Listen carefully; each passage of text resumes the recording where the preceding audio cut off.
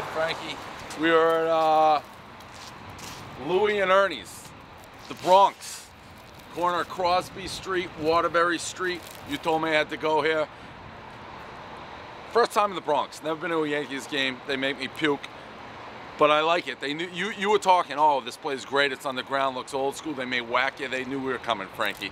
Walked in and go, uh-oh, Dave Portnoy's here. They knew.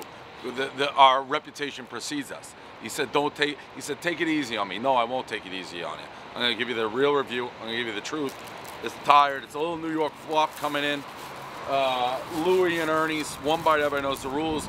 Real light crust. Here we go, one bite. Let's see what we got. Getting the pizza going here on a Monday. It was National Pizza Day on Friday. Every day is National Pizza Day in my book. Little Bronx flop.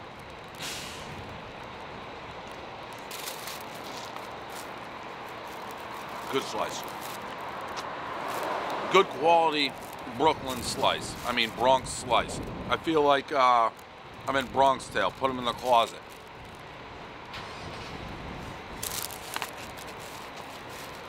Light, a little greasy. Everybody knows the rules.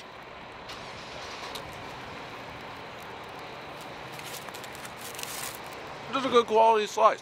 Nothing like, you can set your hair to it. Like it grows in, you know what you're getting. 7.8, it's a good slice. Very good slice.